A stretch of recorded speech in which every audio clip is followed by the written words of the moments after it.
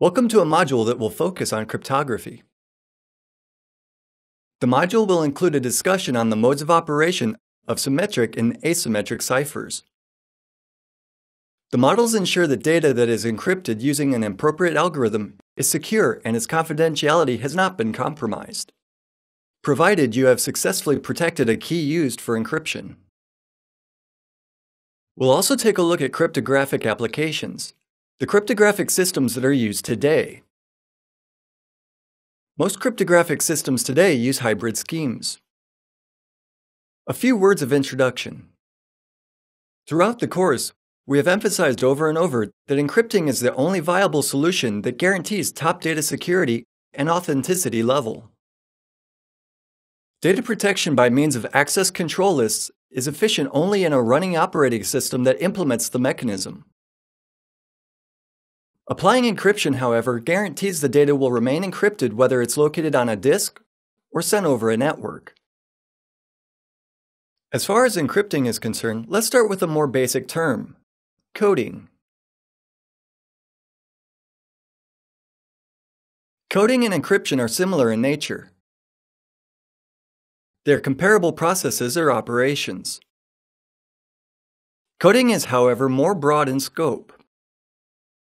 When you talk of coding, you refer to the process of translating programming expressions from one language into another. Computers are coding machines. Letters and digits you press on the keyboard are in fact transformed into bits by the machine. Computers interpret bit values, 0 and 1 states. As regards data confidentiality, steganography is a peculiar subtype of coding. Steganography is a method for hiding information in such a way that only a person who knows where to search is able to find it. The image is blurred because it's multi-layered. The first layer contains an image, but the internal layer has completely different data. The internet is brimming with tools to hide information, for example, in image files. A human eye is not sensitive enough to discriminate detailed transitions, for example, in shades. If color depth is, for example, 24 bits, the last 6 or 7 bits are actually invisible for humans. These bit values don't add to your image reception. You don't have to put color information in them, but embed data there. For example, text. To extract it later, you'd need a specially designed program that looks at the last 6 or 7 bits and converts them into text that is later displayed.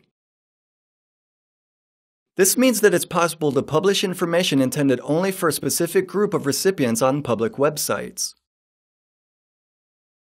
Everyone will be able to see an image, for example, a Windows login screen image. This is a rather homogeneous image. There are a lot of redundant bits that are an ideal place for embedding coded data. A person who downloads the file and extracts the hidden information will be able to read your message.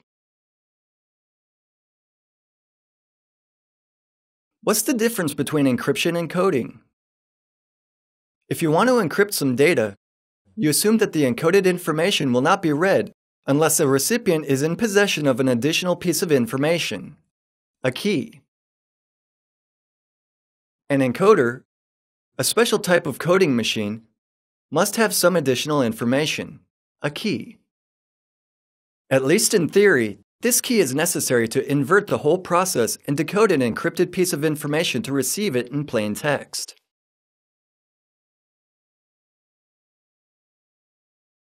Let's now briefly explain the terminology. The first term that is of note for us is cryptography, a set of techniques for encrypting and decrypting data. All algorithms for encryption, ciphers, will operate following one very general formula. A ciphertext is a result of transformation performed on a plain text. The general scheme is very simple. You can divide ciphers, coding machines, at several levels. The first division can be made based on what key, parameter, is used by a specific algorithm. In this regard, ciphers can be classed as symmetric or asymmetric. We'll return to them later in the lecture. We'd like to focus now on a different vital differentiation. Algorithms can be either public or secret. Quite frequently, software is sold and marketed as 100% secure. The data processed in the software is encrypted using an obscure or little-known mechanism. The assumption is that we, users, should not know about used ciphers. This knowledge should only be shared between software architects and programmers. In practice, this secrecy could mean that the software simply tries to cloud for some reason using a common algorithm, or that the producers have implemented in it some proprietary encryption solution. This is a significant issue. If this is true, this violates one of the fundamental cryptography laws formulated by August Kirchhoff, that is named after his Kirchhoff's principle.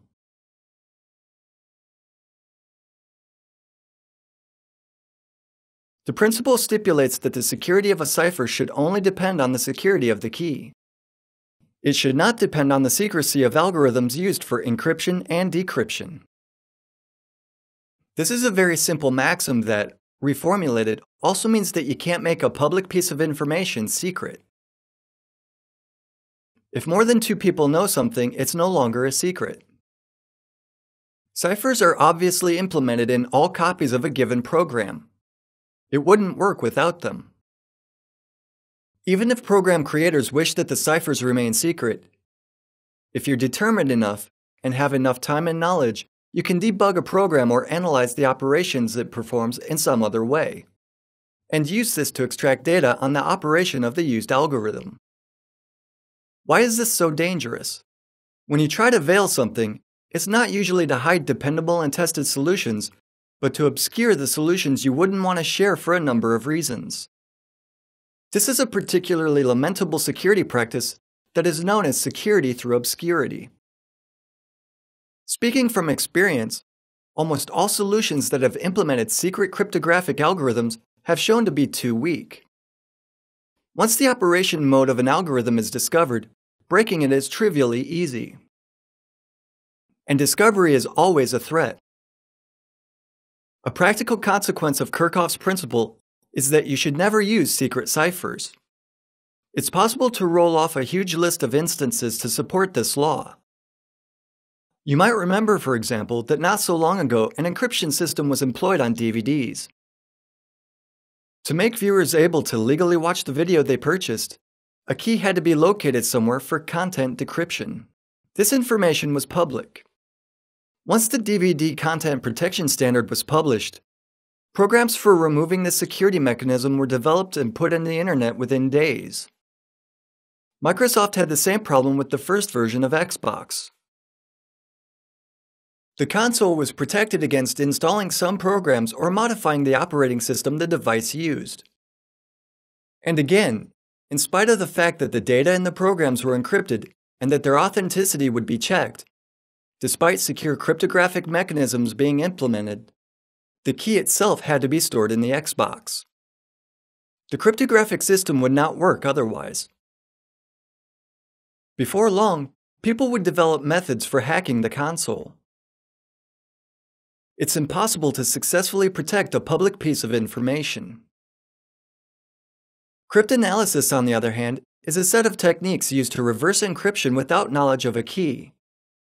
This module will discuss cryptanalysis later when comparing various algorithms, especially public key algorithms. The security of a ciphertext is the ciphertext's immunity to cryptanalysis. What, generally speaking, does this security depend on? The first vital factor is the used algorithm. The security of the ciphertext is also influenced by key strength. Strictly speaking, it depends on the key randomness. We'll refer to this concept as entropy. It will also be covered later.